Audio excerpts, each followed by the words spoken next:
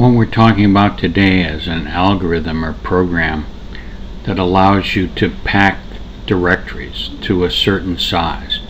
For instance, if you want to back up to DVD and you want to be as close to possible to the maximum amount you can put on that DVD when you back up, you want to move from lower directories to higher directories and make sure the higher directories have the maximum number of files. And the way I'm doing that is I initially do a LINQ that does an ascending sort, and I take all the small files from the lower directories and move them to the higher directories. But I need some kind of algorithm that keeps track of the from pointer and the to pointer. I wrote a demo to demonstrate this. Essentially what we want to do is we want to copy from the from pointer down here in the red and yellow to the to pointer up here in the blue and green. And then once we have all the small files that'll fit into the to pointer, we want to step to the next low directory and copy from here to the to directory, and then go to the next directory and do the same thing, and finally go to the next directory and do the same thing. But once we've finished this process, so this directory is as full as we can make it, what we want to do is move the to pointer to the next directory, which actually is quite a bit emptier if it moved files into this directory. So we move from here to here, and then in the next step we move from here to here, and the next step we move from here to here, and then once again we move the to pointer and we're moving from the 5th directory to the 3rd directory, and then we're moving from the 4th directory to the 3rd directory, and then once again we move the to pointer, and this is the last time because we're at the bottom directories, so we move from the 5th directory to the 4th directory, and presumably these 4 directories are as packed as possible. And this is probably so empty we're not going to back it up at all. We'll just save it till the next series of backups.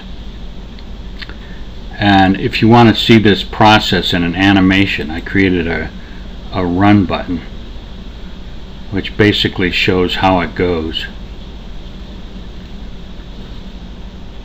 Kind of cool, eh?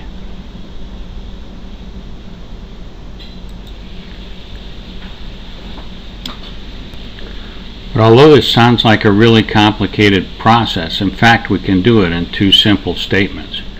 And what we need is a nested for loop.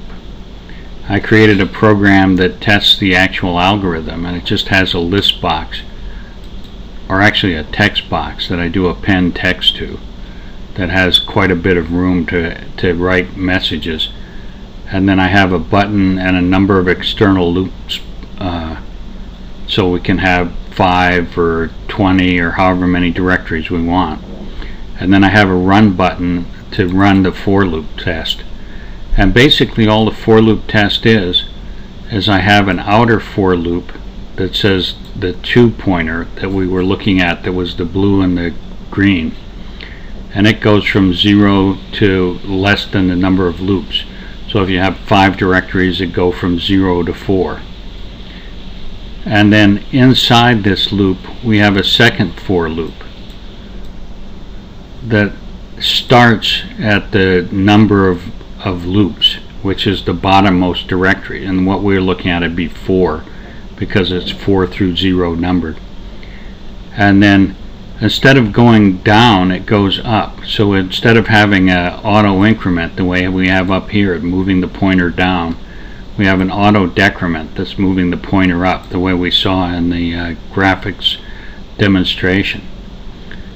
And this basically checks for if the from loop is greater than the to loop.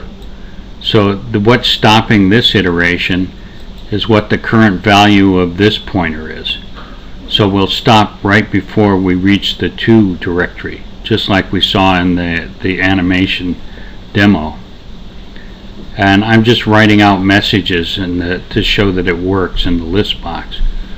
So if we compile and run this, and say put in 5 as the number of directories, and then do a run, you see initially we get a copy from 5 to 0, 4 to 0, 3 to 0, 2 to 0, and 1 to 0, just like we saw in the animated demo. And then we move the 2-pointer down using the outer for loop, and then we go from 5 to 1, 4 to 1, 3 to 1, and 2 to 1.